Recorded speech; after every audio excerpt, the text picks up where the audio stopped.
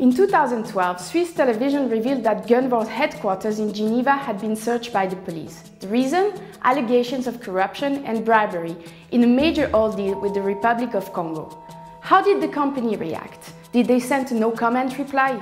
No, that would be suspicious. Did they let the spokesman make a statement? No, that would be too dangerous.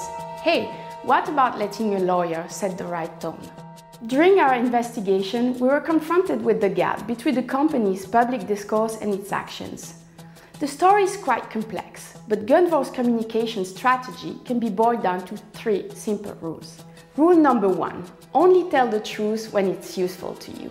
This is the mother of all strategies. Just one example. While Gunvor was denying that the success could be attributed to powerful Russian connection, even threatening journalists who would suggest such a link, at the same time, company representatives were boasting of this exact connection behind the scene to lay hands on Congolese oil. And man, they were successful. Between 2010 and 2012, Gunvor obtained exclusive access to 22 cargoes of crude, making big profits out of them. Communicating when everything goes according to plan is simply great. But what additional measures did Gunvor take when everything turned out badly? That leads me to rule number 2. Put the blame on a single employee. Question about the final destination of the fat commissions that had been paid to door openers.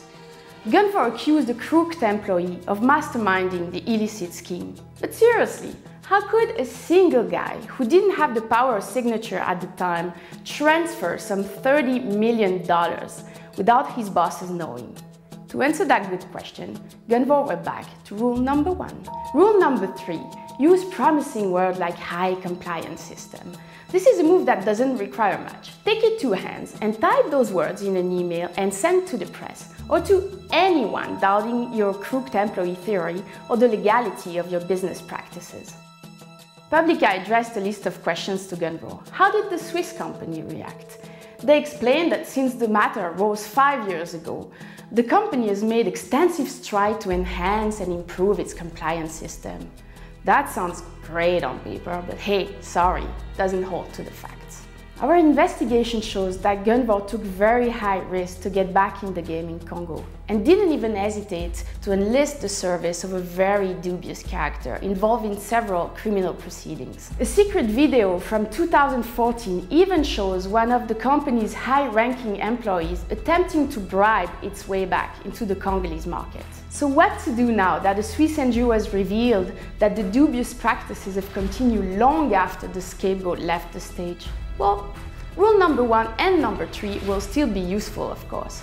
And number 2 is such a convenient one, also with prosecutors, that you can be sure that Gunvor may draw it out again with a new guilty man in Congo.